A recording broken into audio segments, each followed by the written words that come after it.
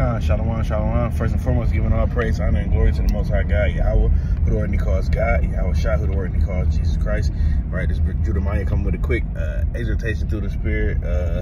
You know, just wanted to really, I'm driving back from the plantation right now through the Spirit, but just wanted to kind of meditate on, you know, we know, as you may know, or if you don't know, it's the Feast of Dedication, right? Started Wednesday at sundown, was the first day.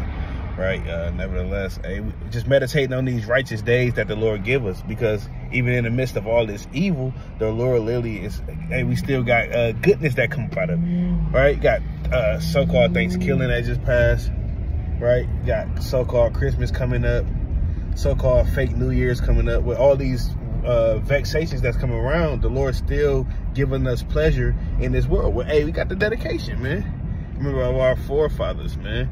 Right, destroying the heathen, right, and commemorating it in righteousness, man, right, and getting the Lord delivering us from our enemies, man, right. So, it's a joyous and mirthous. We should be immersed in this day, man, right. Literally 8 or 7 days in righteousness that we can enjoy and feast, man, right. So now it's not the time to be, you know, on that diet, man. Yeah, you know, you don't want to be, you know, be a glutton, but, you know, still enjoy yourself, man, because in this time of this, through all the folly and vexations, we got a joyous time, a part of us, man, right? Time to gather with each other, right, in righteousness, right? Eat, drink, you know, and just enjoy the time in the days, in these feast days that the Lord give us, and keep us in remembrance that we don't got to be like our people in the world, man. The traditions that we was brought up in the world, we don't got to keep those, because we have our own.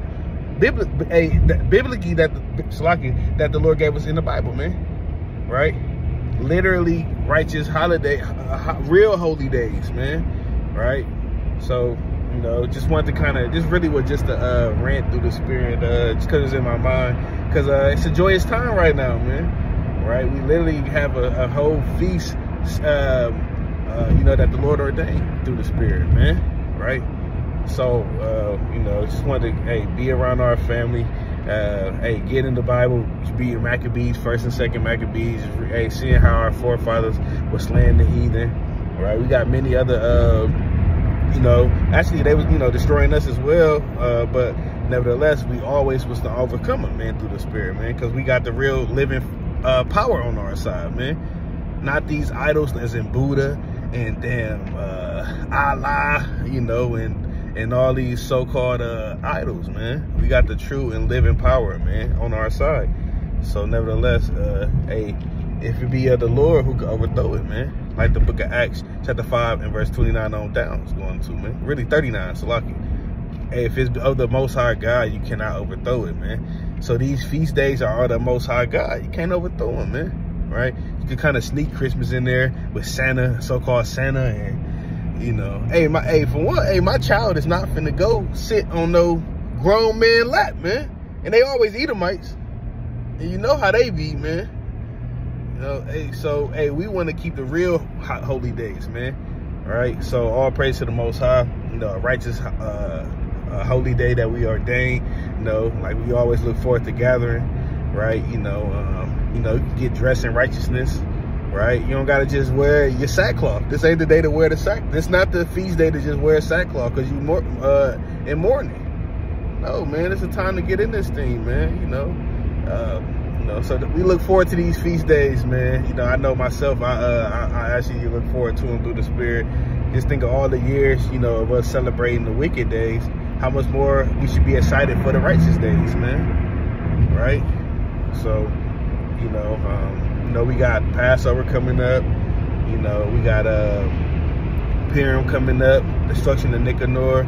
We got a lot of other feast days coming up in righteousness, man. So we don't got to just dwell on Christmas and Thanksgiving and fake New Year's, man. All right, the New Year does not start when everything is dead. According to Exodus, the book, according to Exodus, the New Year is when everything is alive and green, man. Right? That's what Abib is going into, man. Right? So, nevertheless, you know, just was a righteous rant through the spirit, and you know, just excited for these feast days. You know, it started already, but you know, just, you know, all praises, man. So, you know, just a you know, another exhortation, really just a rant, just saying, hey, all praise to the Most High for giving the, hey, letting us know who we are in these last days. Right? We're not niggas, we're not black, we're not all these different damn bywords and proverbs according to the curses, man. We the Israelites of the Bible, and we're proclaiming our heritage back, and we keeping the feast days that the Lord gave us in righteousness, man. Right? And if anybody got a problem with it, hey, they got to take it with the Most High, man. And you ain't going to win that battle, man. Right? So all praise to the Most High God, Yahweh, Shem Yahushua. Shalom.